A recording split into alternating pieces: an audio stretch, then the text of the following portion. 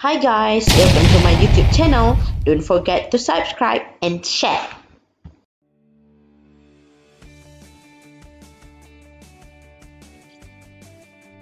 Hi, Assalamualaikum. So in this video, I would like to share the drawing of alpha glucose and beta glucose. This is very important so that you can identify the structure, and of course, you need to know how to draw the alpha glucose and beta glucose. Let's start with alpha glucose. So glucose is hexose sugar, means it has 6 carbon. So draw the hexose ring, and then the branch. So here represent carbon number 1. This here represent carbon number 2, carbon number 3, carbon number 4, carbon number 5, and then the carbon number 6 is here. This is carbon number 6. Right?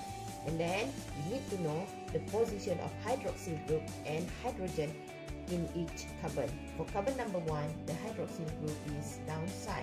Same goes to carbon number 2, carbon number 3 upside, carbon number 4 downside, and the rest is just filled with hydrogen.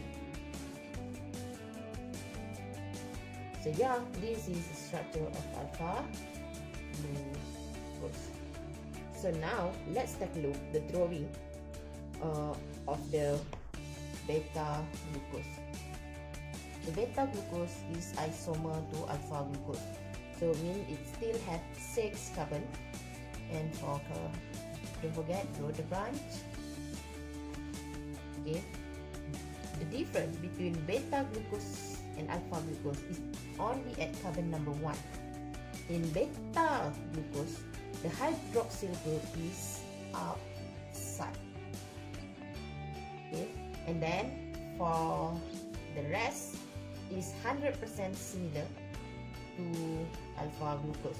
Carbon number 2 hydroxyl group downside, upside, downside, and here is CH2OH.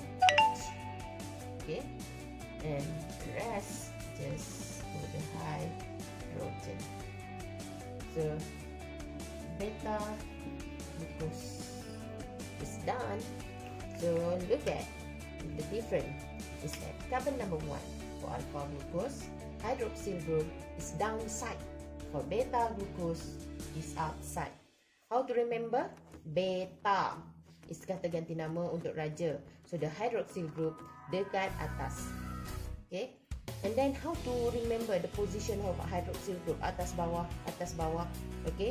And then actually my simple tip and humble tip, just remember the structure of beta glucose.